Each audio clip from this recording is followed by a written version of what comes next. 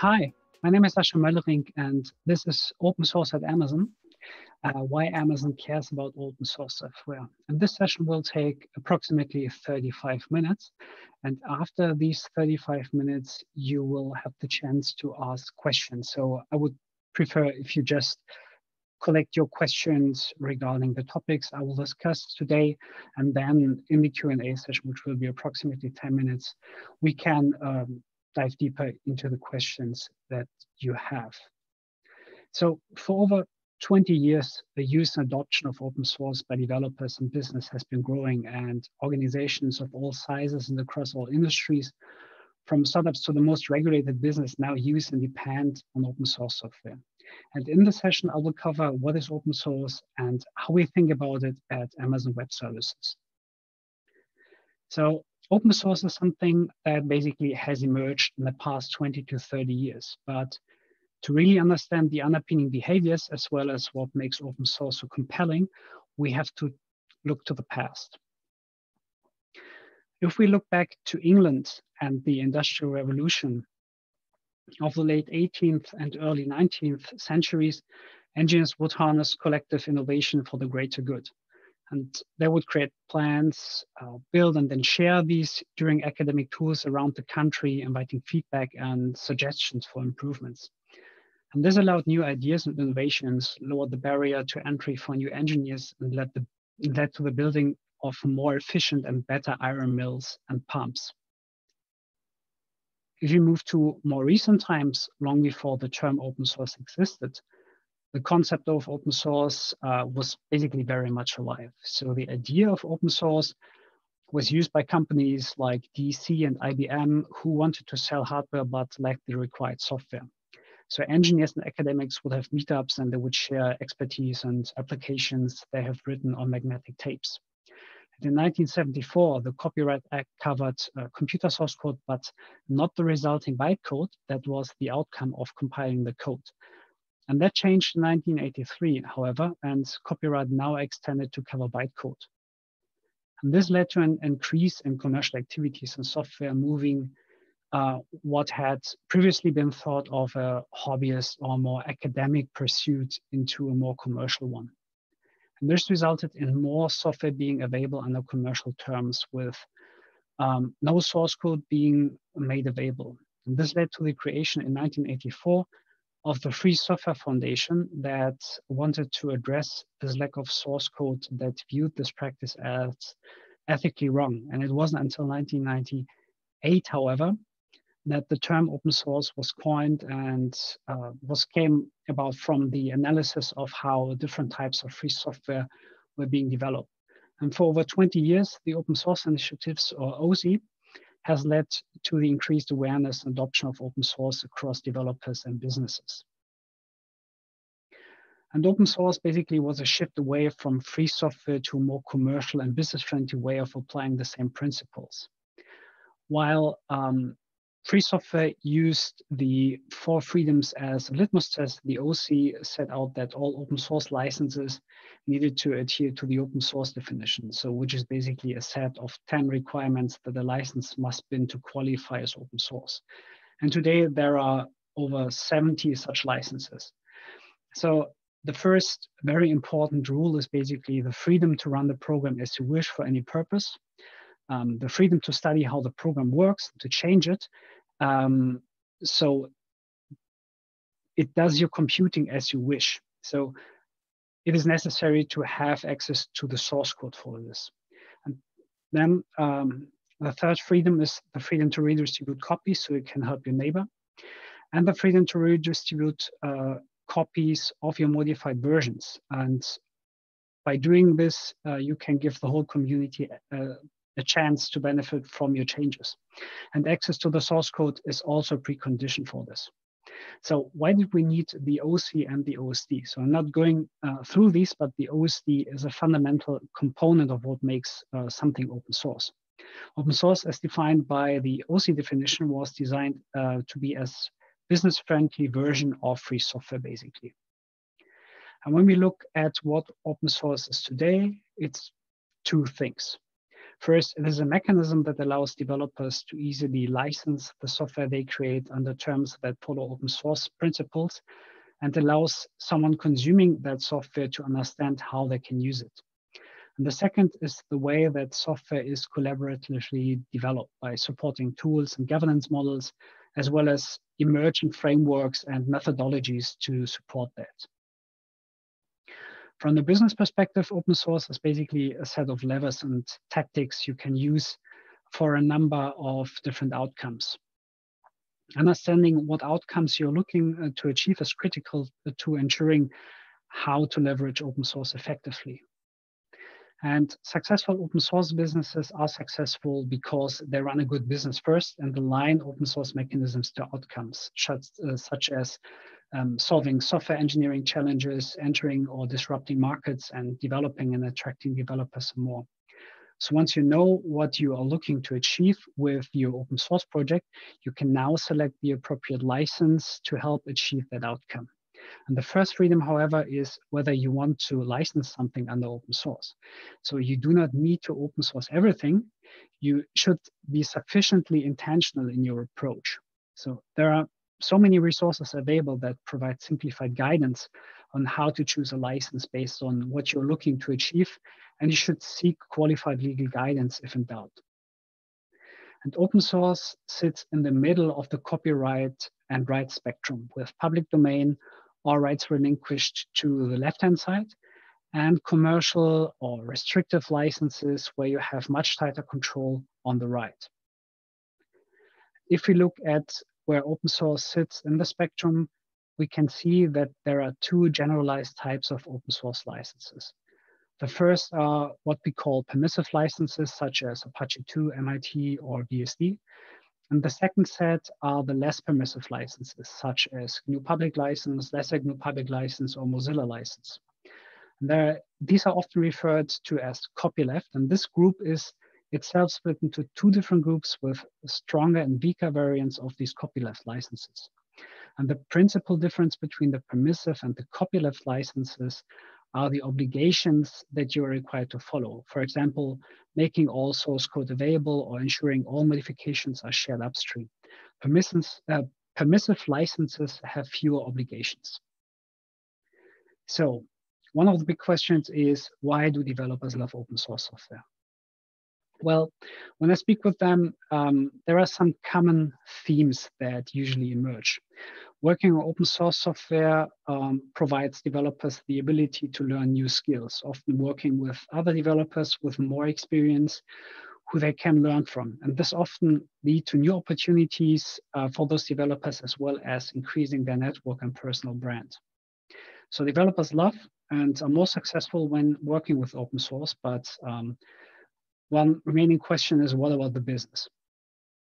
Well, obviously, open source is also good for business, whether it is accelerating innovation by focusing in building just what differentiates you, how business can use open source to enter and disrupt markets, the economics of open source, or that business can now be stakeholders and drive decisions in the software that is strategically important to them.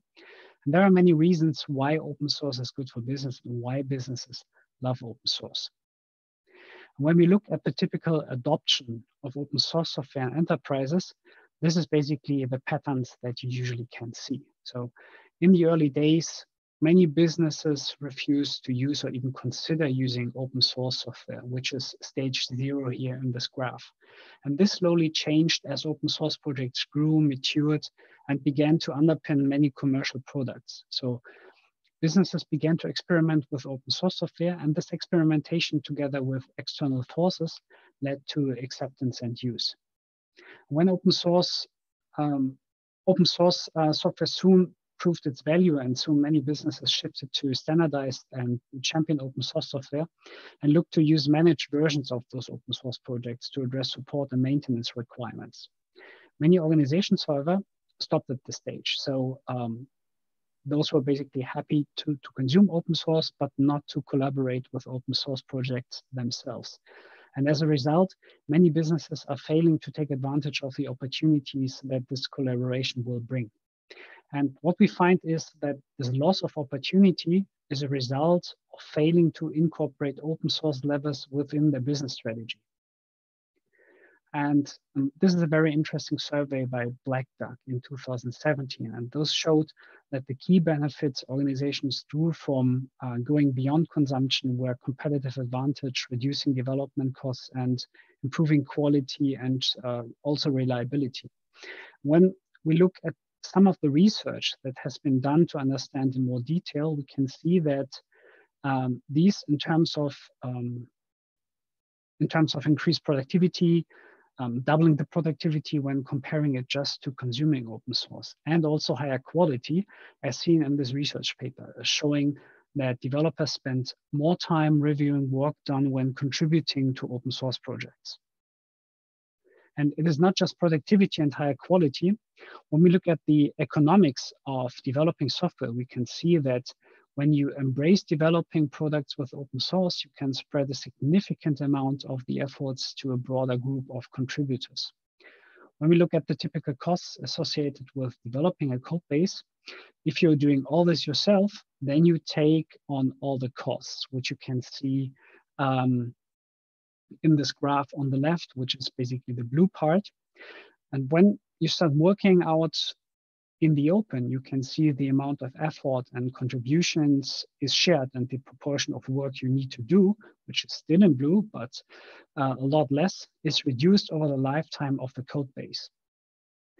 So it is clear that basically builders and businesses love and embrace open source, and Amazon cares about open source for the same reasons that our customers and also builders do. So let's take a closer look. As a company, we are customer obsessed. This is our first leadership principle. And we don't lead what the coolest tech is, or what competitors are doing, or what delivers the best short-term results. So we aim to build a relationship with customers that outlasts any of us. Many of our customers are really enthusiastic users and creators of open source software, and using it to speed up their own pace of innovation, improve productivity, and more. And others are just starting to use open source, often at the same time that they are first venturing onto the cloud of part of their IT modernization journeys. Cloud and open source has always been highly interdependent, and cloud was built on open source and built to run open source.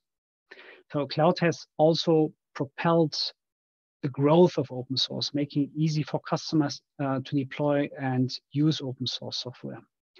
Cloud has provided validation that open source is robust and production ready, and increased awareness and provided validation for many open source projects and technologies.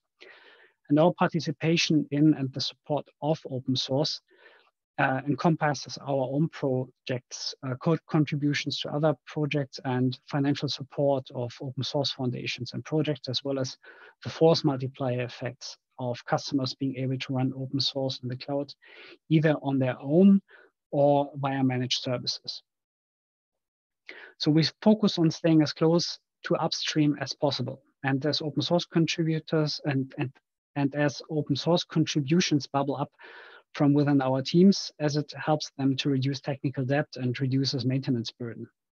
So in open source, many eyes means all bugs are shallow, and in many cases, this can also improve quality and security.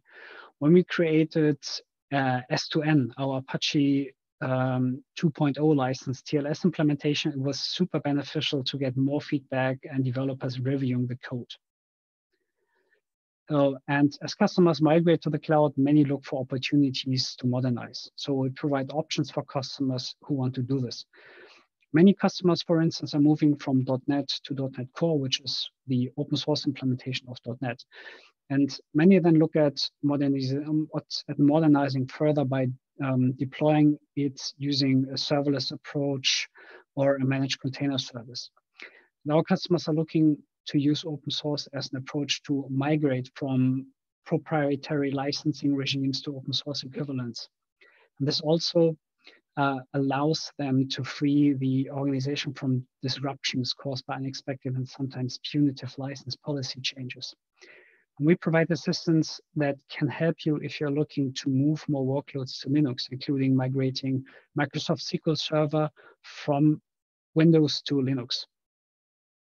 We also have the database migration service that allows you to migrate your proprietary databases to a number of open source alternatives, such as MySQL or Postgres, and we have hundreds of thousands of customers that have used this service since it was launched.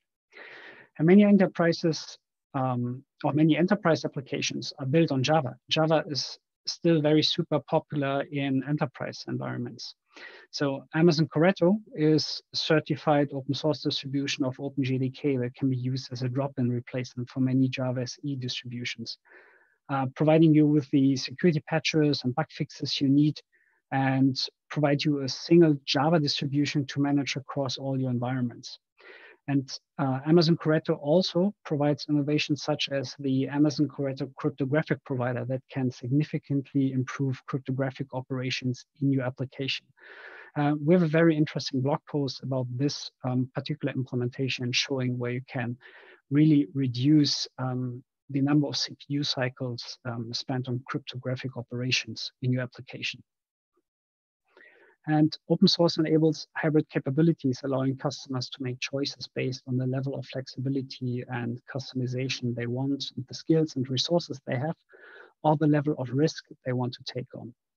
So using services such as DMS, which is the database migration service, customers can move off proprietary database platform and move onto open source databases such as, let's say, Amazon RDS, MySQL, or Postgres.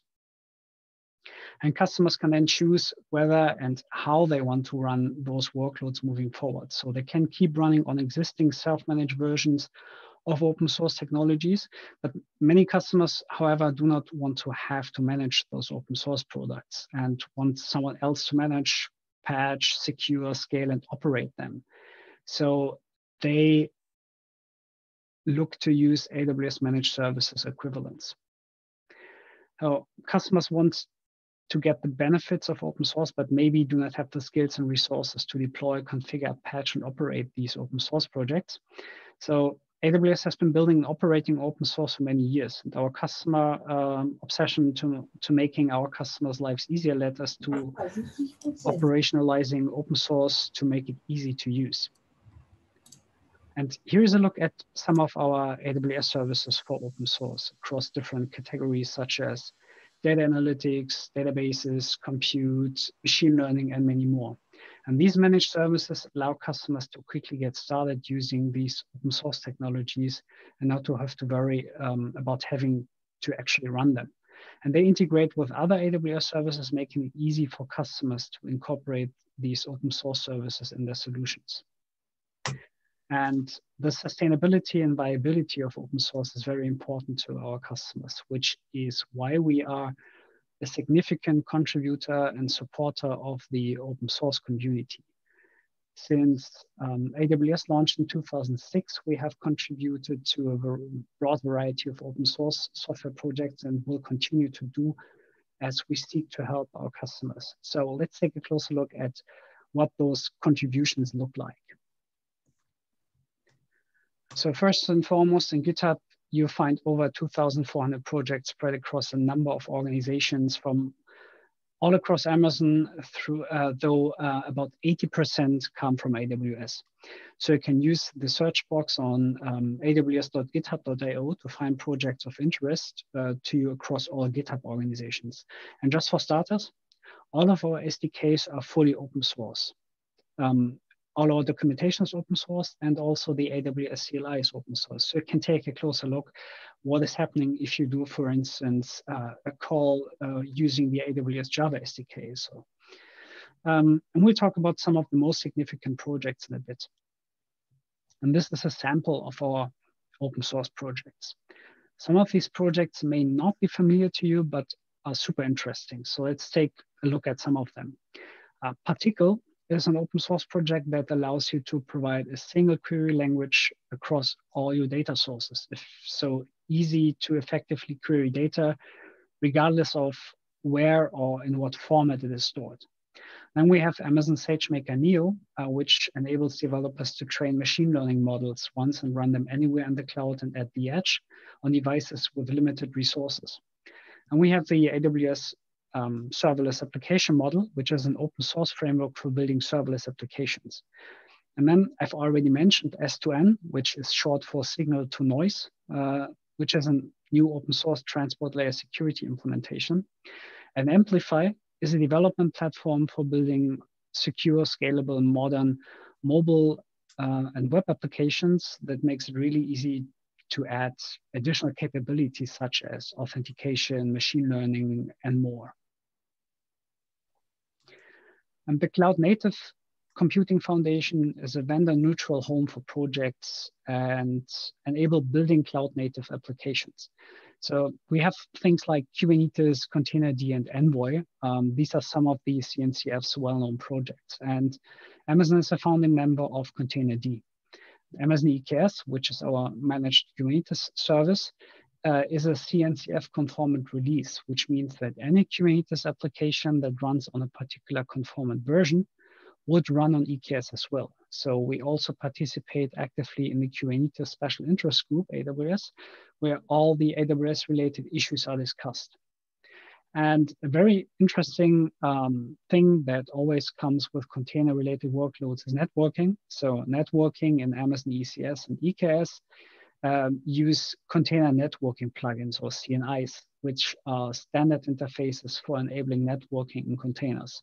Most of these plugins are open source, so you can use it also, for instance, with COPS. So if you want to have a self-managed Kubernetes cluster, you can take the CNI implementation, then use the VPC native implementation of networking in AWS.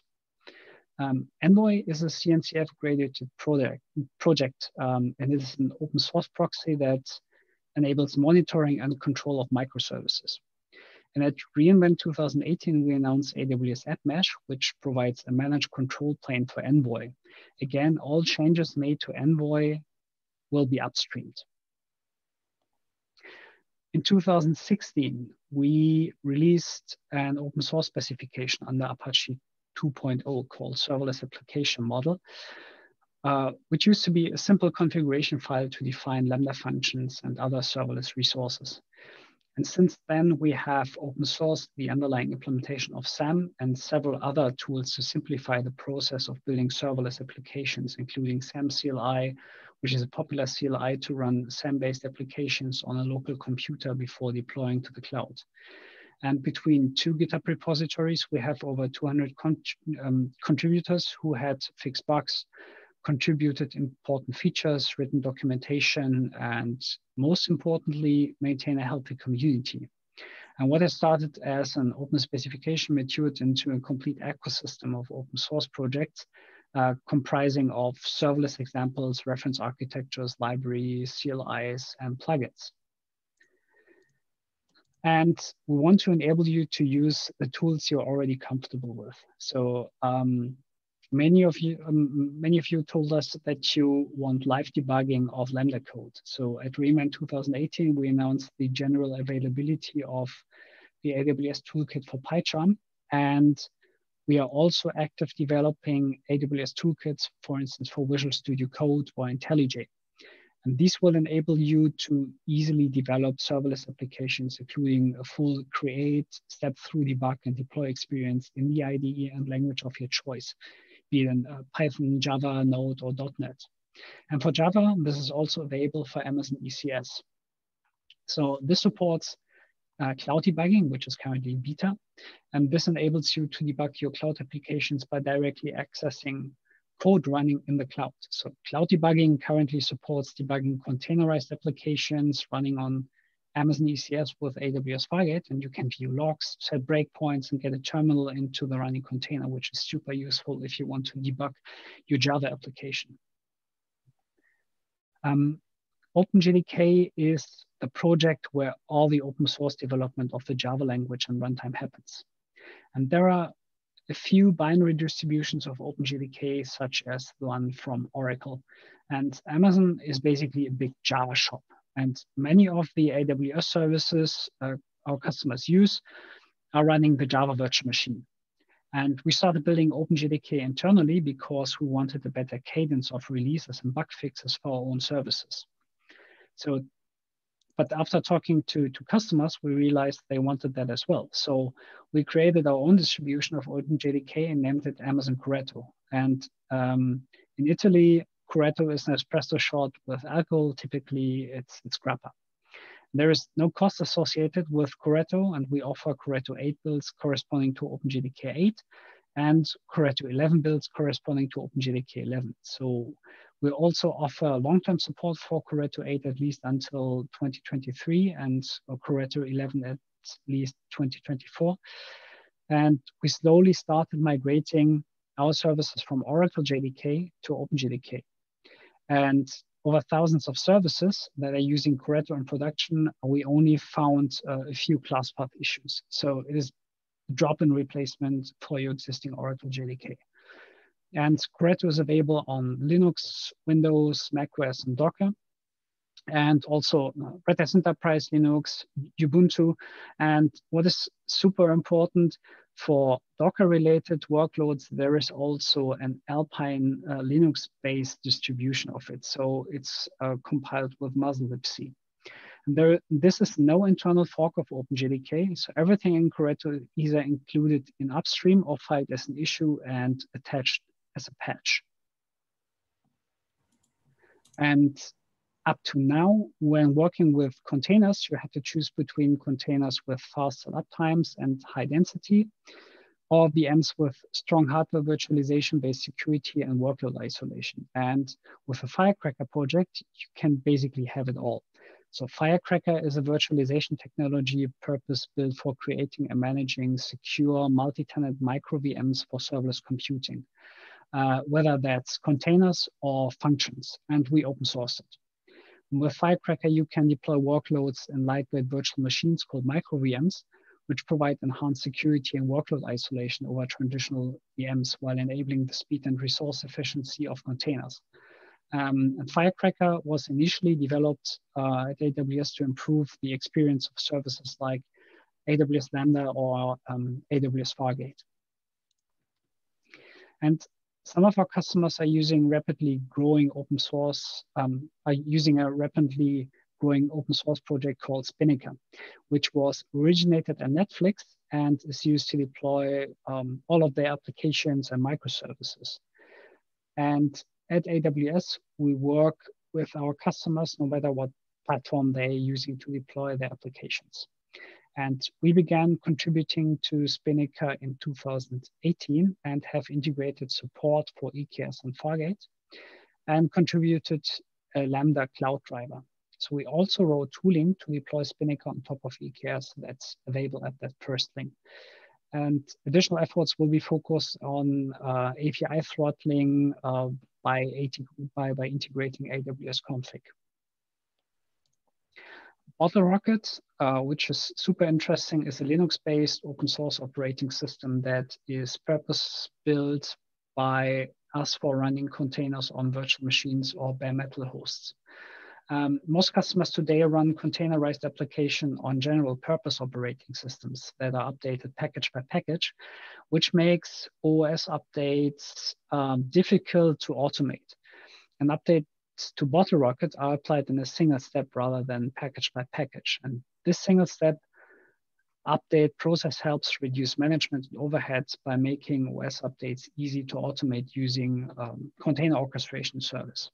And the single step updates also improves uptime for container applications by minimizing update failures and enabling easy update rollbacks. So this means when you do an update for BottleRocket-based EC2 instance, then it is an atomic operation that you can roll back. Additionally, BottleRocket includes only the essential software to run containers, which improves resource usage and reduces the attack surface. And I've previously mentioned that when we launch a service based on open source, we make it basically a long-term commitment to support our customers. And this means contributing back to those upstream projects. So we contribute bug fixes, security, scalability, performance, and feature enhancement back to the community. We've made significant contributions to a myriad of open source projects, including Zen, Linux, KVM, Java, Quintus, Chromium, also robot operating system, and many more. And these are just a subset of projects, and we continue growing our contributions. We have a simple, streamlined process to make contributions, which has made it easy for our engineers to participate in those open source projects. And this was a list of some of the projects that our customers have asked us to contribute to. And so one of the questions for us is, are there any other open source projects that we should contributing to? So 90 to 95% of our roadmap is driven by customers. So please ping us and tell us where we should also contribute. So ensuring the health and success of open source communities is super critical. So let me show how we participate in those communities. So with open source work happens in the projects, and many belong to a foundation. So you can open issues, contribute code, and participate in the technology of a project without joining the relevant foundation.